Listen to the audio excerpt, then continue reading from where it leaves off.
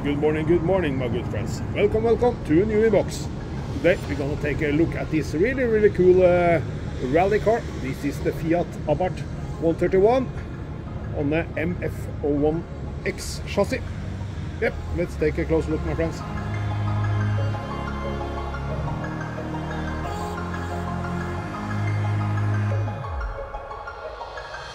Yep. Welcome back, my friends.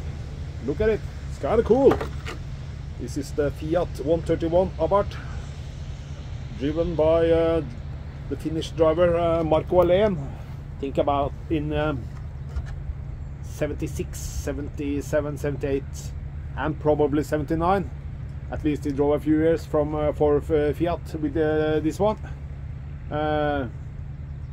This is made the design on this one is Bertone, an Italian famous car designer company, or I don't know if the name of the guy that started it was Bertone, but anyway, I will find out and maybe put in a picture if I find a picture of Mr. Bertone.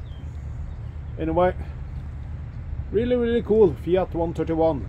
This was released I think in 74 the first time, but they started making rally cars I think it's from 76 to 1980. I think they made 400 of this rally car. Anyway, my friends, this one comes on the MF01X chassis. Not my favorite chassis, but yeah, that's the way it is. Yeah, you can take a closer look. Anyway, a really cool car. I like it. Maybe not the grey wheels that Tamiya put on every car. Maybe I should paint them white or something. Just put on some Pirelli stickers, because Italian car probably drove with Pirelli tires. Yeah, you should maybe have painted this instead of used it, because this is stickers.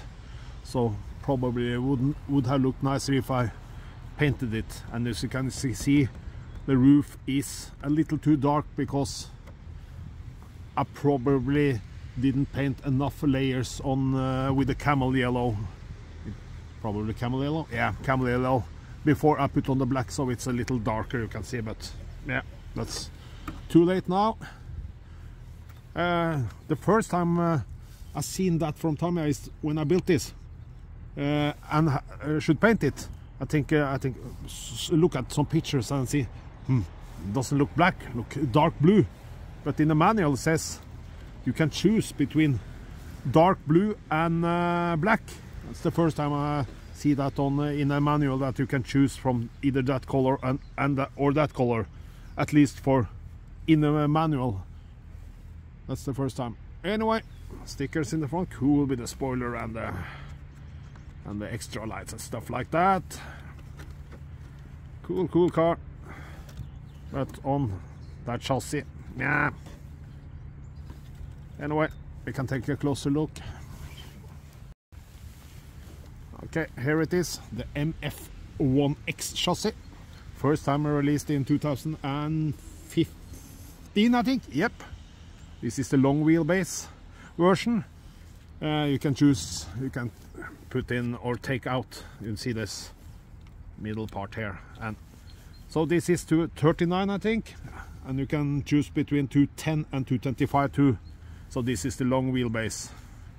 Not my favorite chassis, like probably I told you before. Reminds me of the old TL01 chassis. Anyway, my friends, torque tune motor on this. Some red parts in the steering and stuff. Didn't put a survey in this yet. Friction dampers probably. Looks like it. Can't remember. I built this maybe before Christmas or in November or something, so yeah, anyway, not important. Torque tune motor. Yeah, not my, doesn't look too good, but anyway, enough babbling about that. Okay, let's put the cool Fiat 131 back on it, so it looks more beautiful. Back. Yep. Today we had a look at this really cool Fiat 131 Abarth. on the MF01X chassis. Good to be back to get out and do some videos again, because like I told you earlier, I do some fast running videos on some ice and some snow and things like that. Really cool, I enjoyed that too. But now I want to show you some of my new cars. This is not my car, but anyway, I built it and I make a video of it before I give it back to the owner. Anyway, my friends, hope you enjoy this little review again, or little look, or whatever you want to call it. Yeah, I think that's all for today, my friends. Little cold on my fingers because it's maybe 3 degrees Celsius and little rain, but yeah, still no problem.